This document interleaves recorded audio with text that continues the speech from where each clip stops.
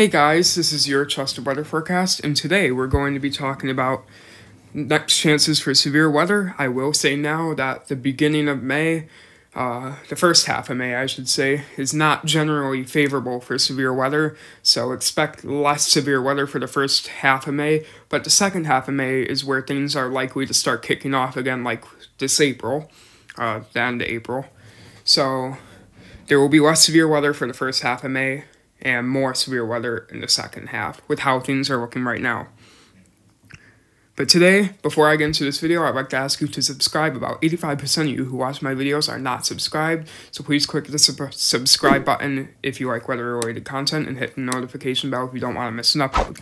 Let's get right into this. This is surface-based CAPE on the GFS model. Generally, the higher amounts, the more severe the storms will be in most cases. Some cases that's not true, but in most cases. You do see here around Friday, which is tomorrow, May 1st, sorry.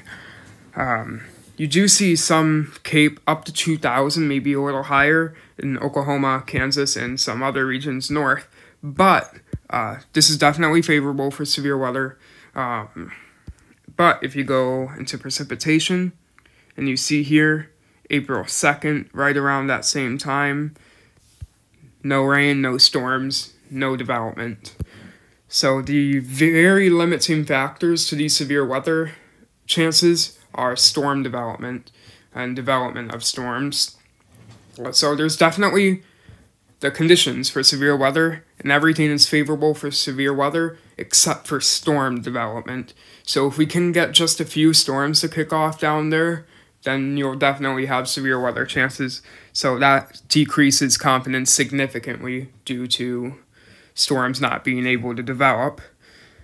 But as we look further, where we have our bigger chance for severe weather, if you look over here, right here, CAPE values as high as over 4,000, which I do think is an overshot, but around May 4th, May 5th, for all these regions here, you could expect severe weather if storms develop. That's the big if, is if storms develop.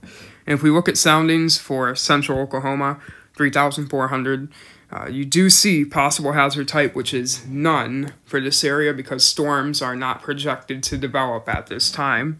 But the parameters are definitely there for severe weather, except for the storm development, as I said earlier.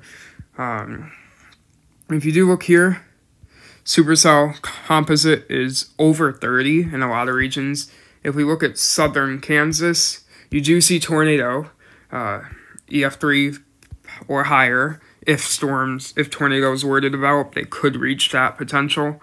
However, if we look at precipitation rate, right around here, you do see here there's not much storm development. The more rain and storms are ahead of the severe weather potential. So if that can slow down a little bit, then we'll definitely have severe weather potential for those areas.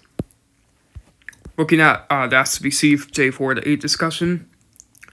For day 4, which is Sunday, a severe risk may develop across parts of the mid-Mississippi Valley into the Ohio Valley on day 4.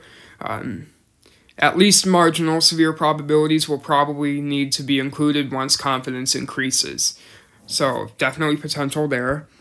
And if we go into day 5, some severe risk is evident across parts of the southern central plains into the Ozarks and perhaps mid-Mississippi Valley. So there's definitely that potential, but storms actually need to develop. As you can see here, there is also uncertainty whether any storms will form in the warm sector by Monday afternoon and evening.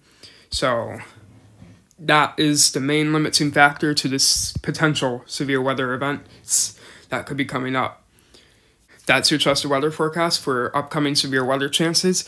Please make sure to like, subscribe, leave a comment if you want. Goodbye.